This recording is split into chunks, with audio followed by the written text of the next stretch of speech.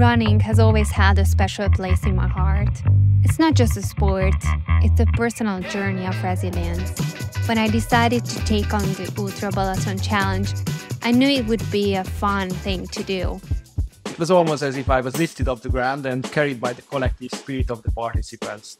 My section was quite tough, but it was a nice experience. I'm very proud of the team. The Ultrabalaton appealed to me as a runner because I'm used to running alone, and the idea of tackling something that is both physically and logistically a team sport, it's not something I'd ever tried before.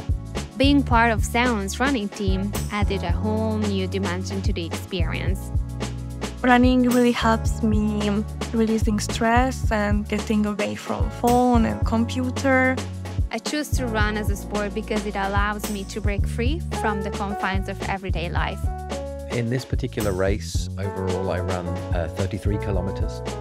Running is you versus you. There is a mental strength that I think you develop by doing that.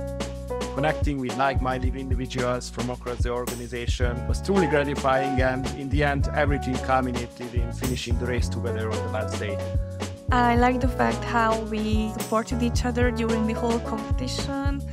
One of my happiest memories in sport now, I think, is the group finish, waiting for Dora to come around the corner, and as a team, as a company, all running to the finish line and completing the race together. And when the moment finally arrived, crossing the finish line was an overwhelming mix of relief, joy, and accomplishment.